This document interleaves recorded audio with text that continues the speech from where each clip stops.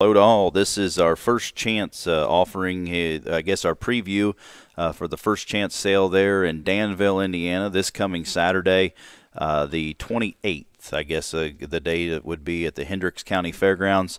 Excited to bring you a group of pigs here with Platt and Three's Company, alongside some of our best buddies there, and a sale that this will be the third year, I believe, but it's been good. It's been good to say the least. I think third or fourth year for the first chance, and I think good pigs have sold, good pigs have won.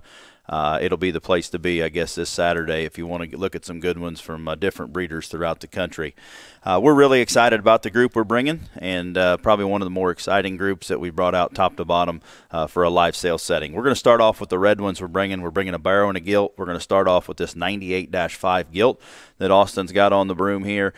This 98-5 gilt is out of a tremendous litter. We've got a couple smaller gilts we're going to sell in our online sale. And then a pair of mate boars that we actually kept intact that we're going to feed and not offer. We're going to feed them for boars and see what they're going to do. So their pedigree reads, they're actually November 20th born.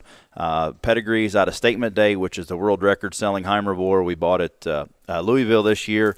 And then the mother would be a Scuba Steve Backdraft, which is actually a lackey gilt that Brantley showed last year, successfully top 5 quite a few times in the spring. That we got from Jason and Jackie there. Their program, not many reds, but man, they're pretty good, and exciting about this breeding. And then once we got the 5 pigs, we were jacked because we think they're the right type and kind. This gilt's pretty special to us. I think gilt that exemplifies look on the side profile, the big ring kind of look that maybe we've been known for to feed them for, but still the burliness and the stoutness and the forearm you love to have some of those extras. I think this gilt is built for the jackpot ring. She's built for the big ring, and she's built to be a tremendous kind of a sow. So we're excited to offer her to the public there this coming Saturday. The barrow is also a statement day. Statement day back on a Thompson Brothers gilt. It's this is 98-5. Excuse me, this is 106-5. Duroc barrow. So he's a statement day, and then his mother is actually a neckbeard clout. So that mother would be the mother of Geyer and Hendrickson's successful gilts that showed all summer long, that were successful throughout the Jackpot and Expo.